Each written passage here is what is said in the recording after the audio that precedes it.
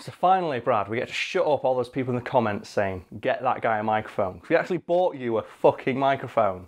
So there you go, people complaining that you can't hear Brad. You should be able to hear him now. What would you like to say? Well, in the film Kingsman, The Secret Service, there is a scene in which Colin Firth punch shoots his way through a church full of racists while the solo from Freebird plays in the background.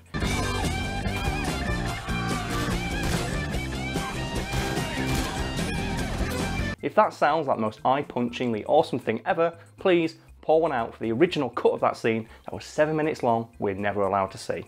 For anyone who hasn't seen the film, at about the halfway point, Colin Firth, who is playing an unflappable English super spy, loses his fucking mind and punches his way through an entire thinly veiled parody of the Westboro Baptist Church, killing people with everything from gunshots to the face, punches to the back of the head, and an almost insulting amount of mouth slaps. it's not the best scene ever. It's so fucking good. That's one of my favourite scenes in movies because it's just Colin Firth just beating the shit out of people.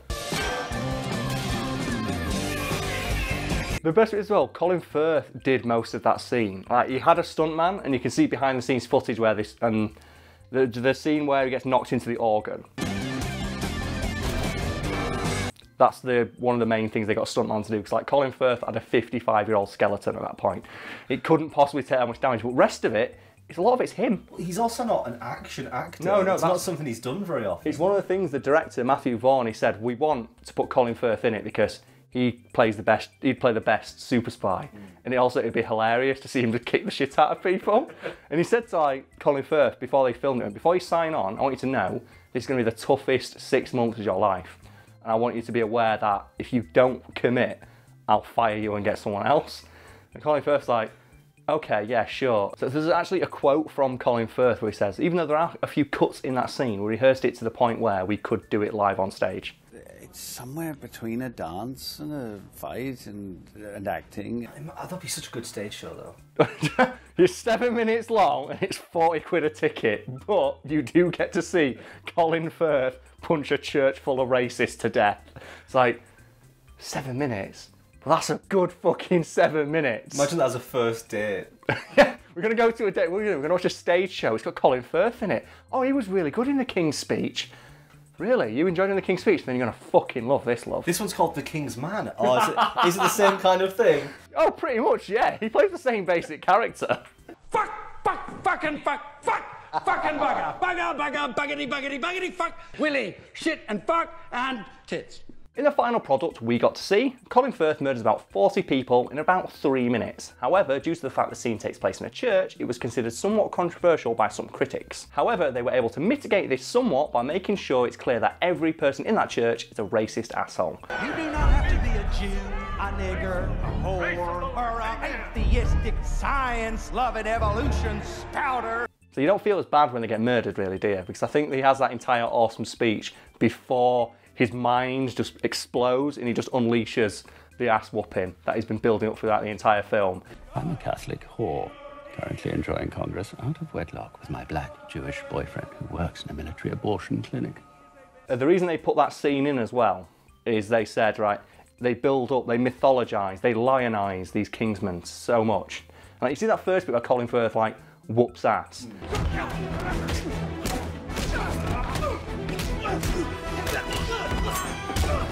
And they said he did that while he's calm. We put this scene in to show you what a Kingsman could do if they really wanted to. And that's the idea. The idea is that during that scene, all of his inhibitions are gone. He's not trying to just like knock somebody out. He's murdering the fuck out of people. And it's showing you like this 55-year-old man, all this training, these decades of training, this is what they do if he lost it. And I think it really does show. How are they going to top it? I hope they do. I don't know how. They've got to find a way. I don't know how they're going to do it, but they've set a precedent. It's like John Wick. Yeah. The first John Wick, they had the nightclub scene. It's like, how the fuck are they going to top the nightclub scene?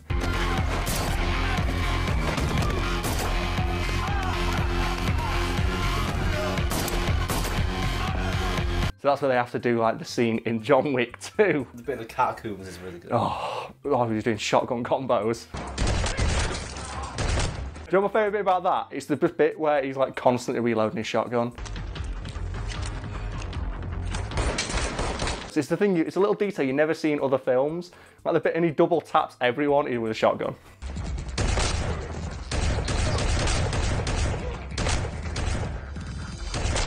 Yeah, but that's the reason they put that scene in. I think the director said, well, these Kingsmen, like we've established that they're fucking awesome, but I wanted a scene that shows this is what a Kingsman could do if he's pissed off. So think of it like Taken.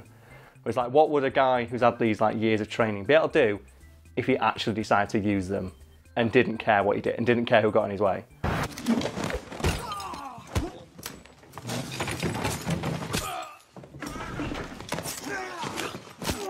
However, according to the original author of the comic book the film is based on, MacLeod, there was actually a 7-minute long cut of that scene that he exclusively got to see. According to MacLeod, along with being much more violent, this scene featured nothing but Colin Firth whooping ass, featuring none of the cutaways present in the final version.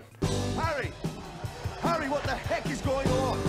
If they had a full version like that, why did they bother with cutaways in the first place? Apparently it was too violent. They put the cutaways in to break up the violence because even just 3 minutes of solid murder was too much. I think a quote from MacLeod is like, I'm a video game junkie, I like violent media, but the 7-minute cut was just too much.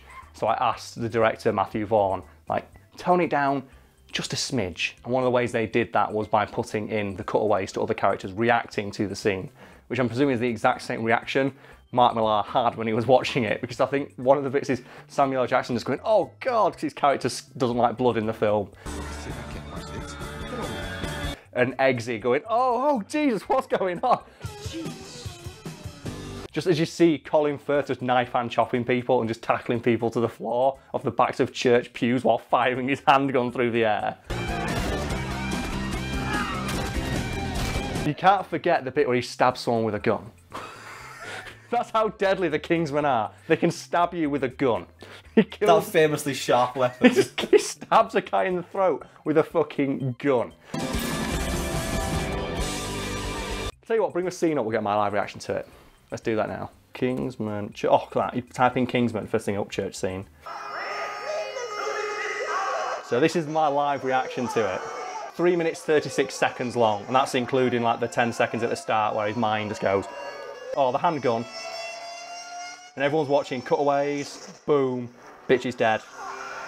And then music kicks in. Samuel L. Jackson, I can't watch this. There it is. Oh, handgun, there we go. Combo. Guy shot in the head. Colin Firth, dick shot, face shot.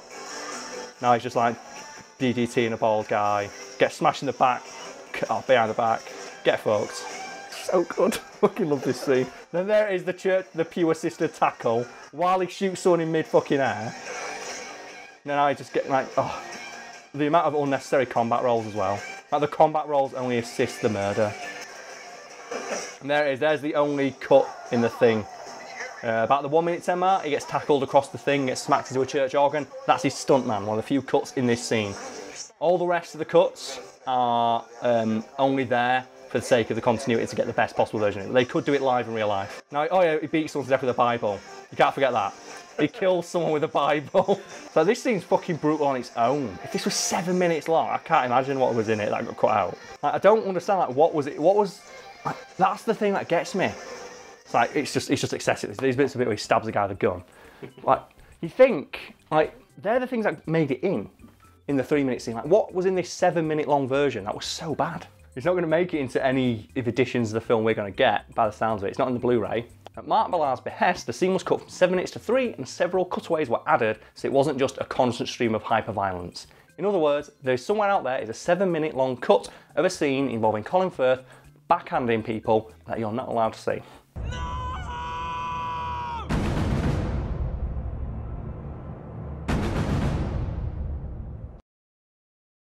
I'm gutted I'll never get to see this, because this sounds fucking awesome. I reckon that can't exist without it coming out at some point. I reckon at some point in the future we'll get that scene. We say that we do, but the Blu-ray's out and it's not on there. I love that scene. I love how much effort Colin Firth put into it. The fact they didn't just get a stuntman in. Apparently like 90% of the stunts were him, which is impressive for a 55-year-old man whose previous film was The King's Speech. And he trained for about 6 months with a martial artist and a trainer and stuff and got in really, really good shape. There's a couple of things that were him, but the ones that it's where you get the explosion, I think, that's the only one, because it's like we can't let a 55-year-old skeleton get smashed into a church organ. Let's just get the guy who's paid to do that to do it. Holy shit, man, we're never going to get to see it. Fuck. Since you've got a microphone, why don't you do like, comment, subscribe? Just shell the shit out of it. Yeah, go on. Do that thing you've been telling me to do for fucking years. I'm sick of it. So Brad's going to do the like, comment, subscribe this week, and I'm just going to stand here, look off wistfully, thinking about Colin Firth. So everyone, if you enjoy watching Karl and want to see more content, why don't you subscribe to the channel? Leave us a like so we know that you're actually enjoying the shit we're putting out. And feel free to leave a comment about how great it is that I now have a mic. Although I'm just aware that because I've hung it on the stand rather than... No one cares! God damn it! Yeah! Awesome. Why do you have this? Why do you have a massive sword that I've never noticed before? Ooh, phrasing. Go to polish your sword, mate.